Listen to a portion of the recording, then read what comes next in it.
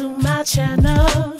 Hey yo, listen up, yeah. Hey yo, the wireless woman.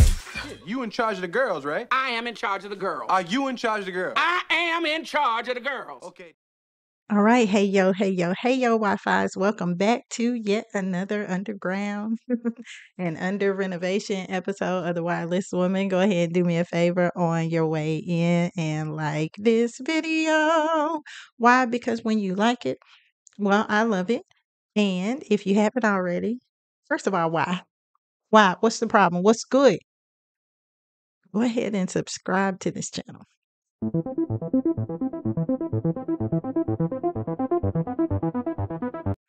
And click the bell for notifications of when I go live and when I upload new content.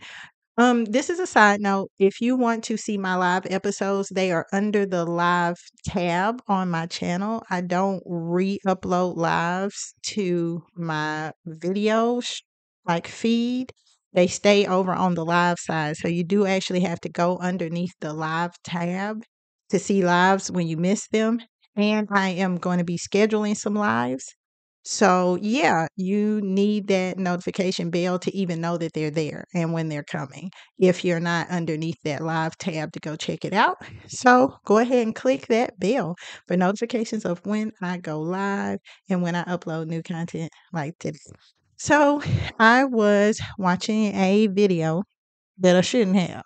I have tried my best to not interest my way out of all menospheric content, but somehow, someone makes a new channel that hasn't quite yet found its niche, and then it ends up coming up into my feed, sneaking that little menospheric content up into my feeds.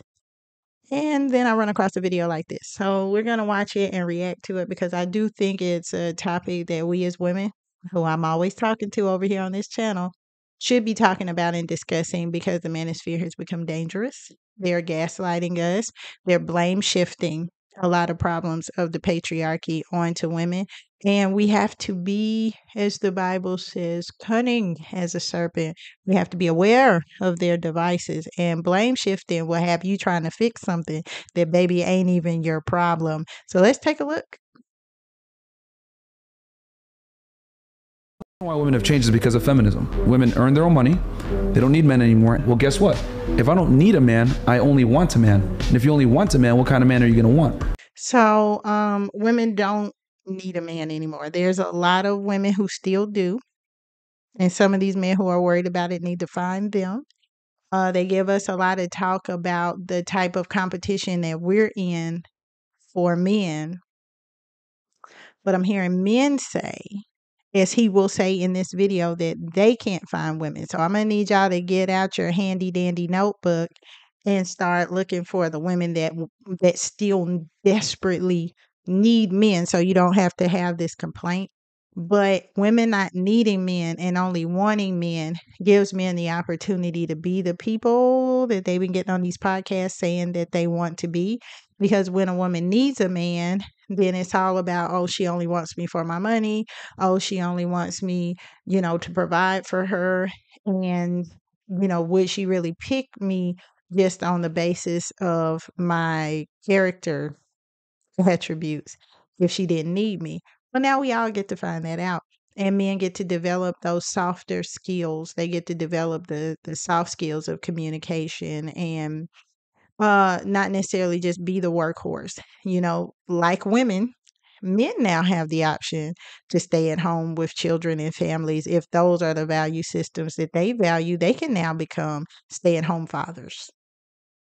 They can take up their kids' activities and things like that. So there's been a greater amount of flexibility that have been given to men as a result of this feminism, which really isn't feminism at all. Women started working in the 1930s and 40s because men were sent away to war to fight World Wars I and II, and women were relegated, forced to work because we have this thing in our country called GDP, GNP, gross national product, and we have to export a certain amount of products to other countries in order to back the strength of our economy and our dollar with labor.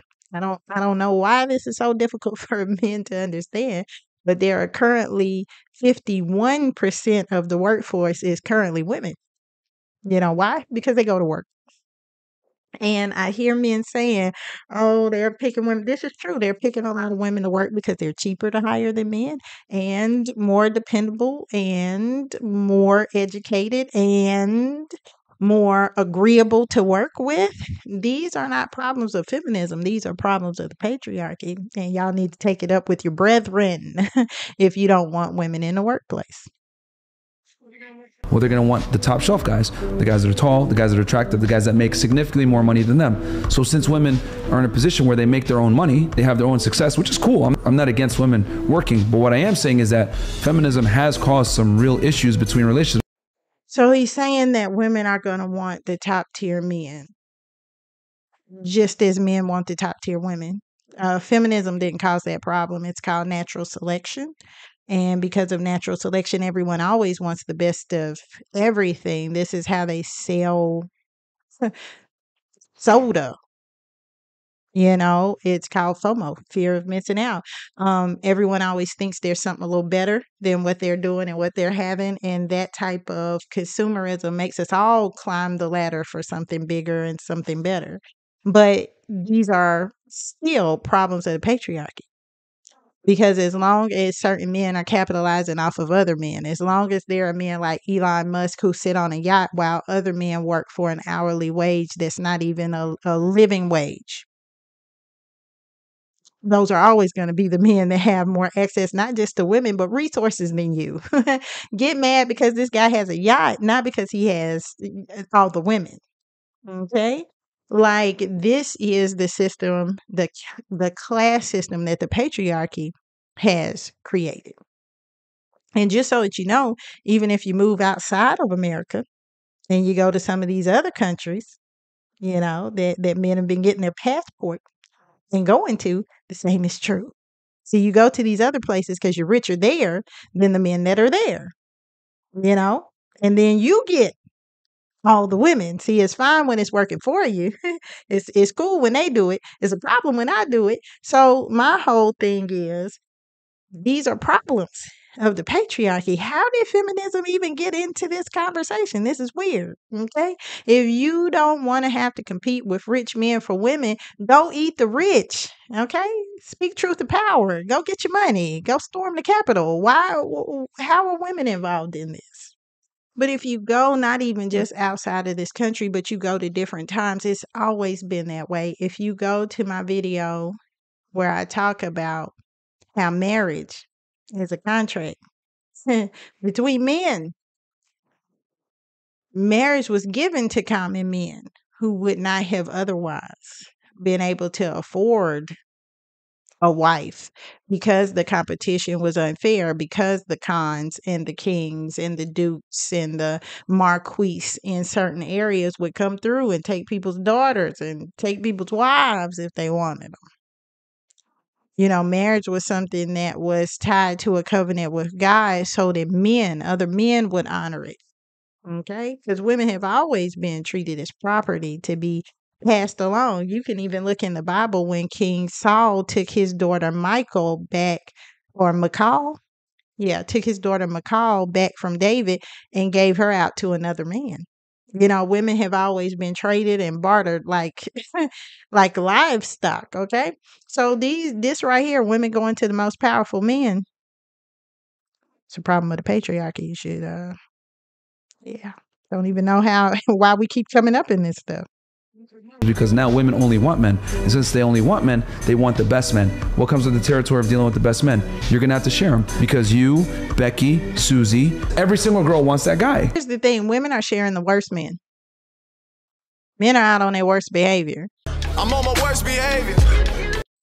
Men are co-camping on different women's couches. So this whole argument is mute. It's asinine. It's redundant. Any woman who's having to share a man is because that man want to be shared, not because of feminism. So you're all competing for him. If a guy has 10 girls, is he going to settle down one? More than likely, no. It's kind of funny.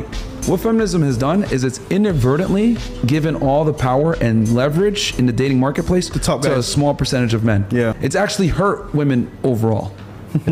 Okay, so what they're trying to do is saddle feminism with all the problems that men have so that we will fix men's problems for them, and then they can lay on the couch of our conquest and have women at no place.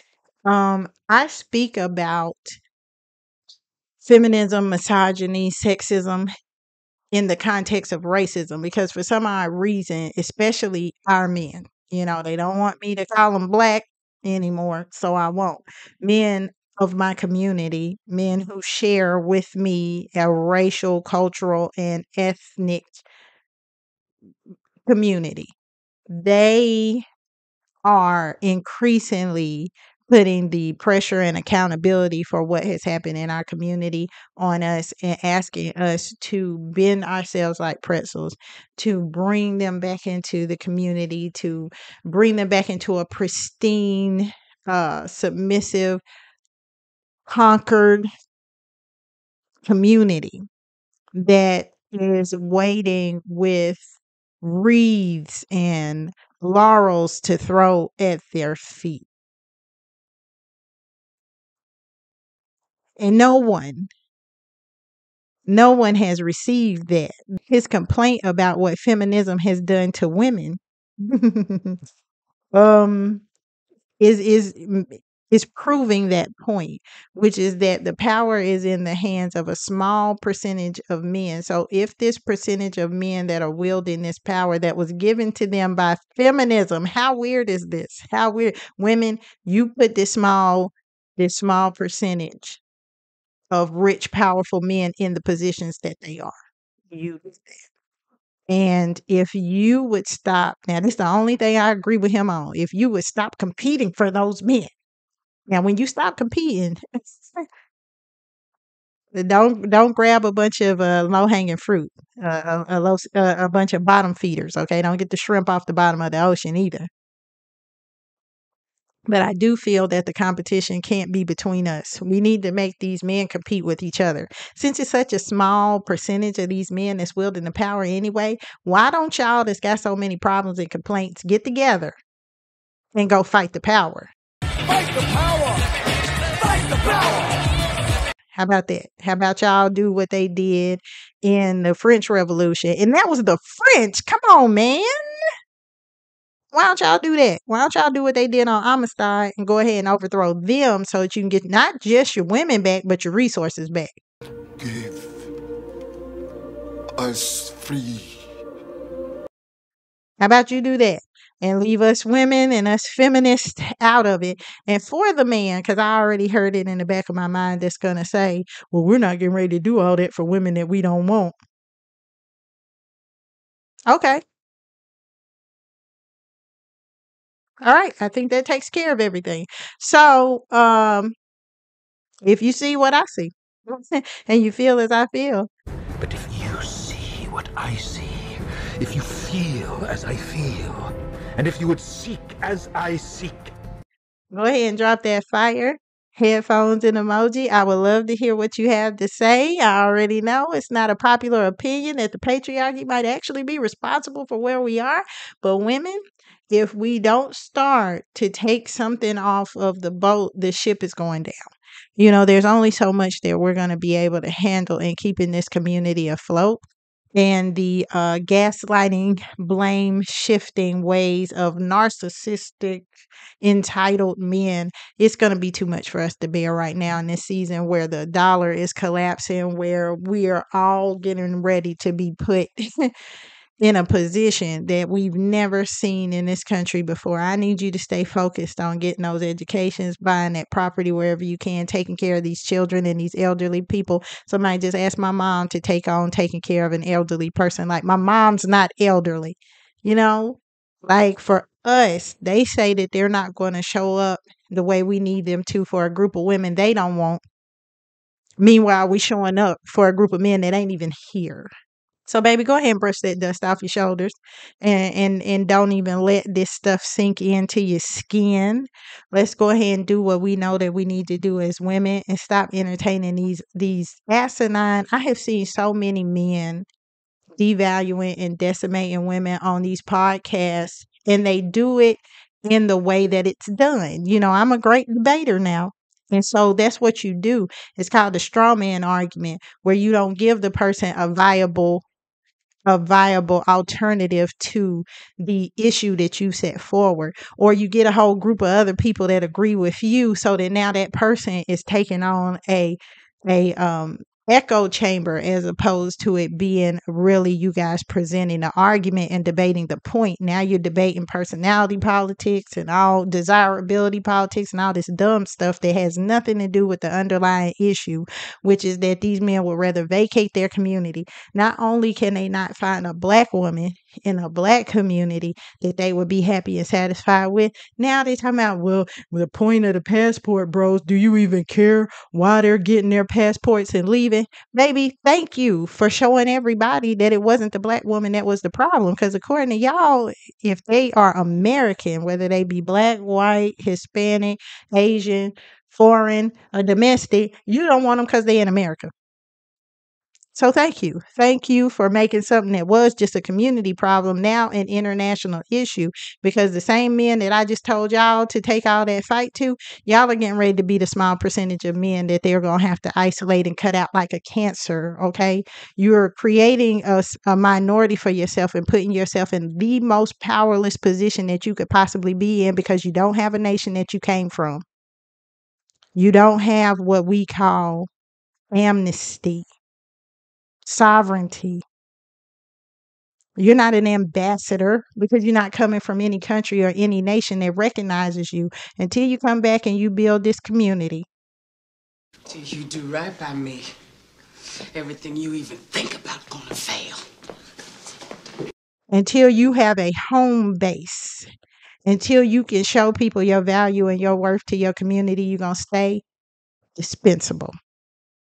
You're going to stay disposable. In the same way you told us not to ask you for your help, don't ask us for ours. Until the next episode, y'all can go ahead and clock out for me.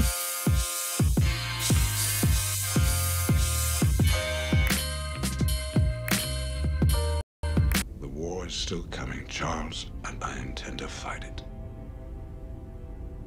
By any means necessary.